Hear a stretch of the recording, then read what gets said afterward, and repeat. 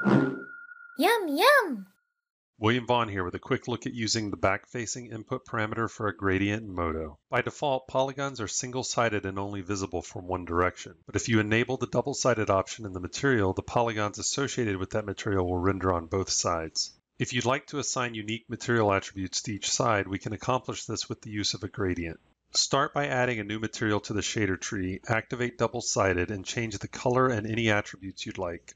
Add a gradient to the shader tree and change its input parameter to back-facing. The color value at 0% shades the front of the polygon, while the color value at 100% shades the opposite side of the polygon. For this setup, we want to use the gradient to mask the material we just created, so add a key to the value gradient and change 0% to black. Drag the gradient into the material to make it a layer mask of that material layer. The front and back faces of the geometry now have independent material attributes. Oh, look at the time.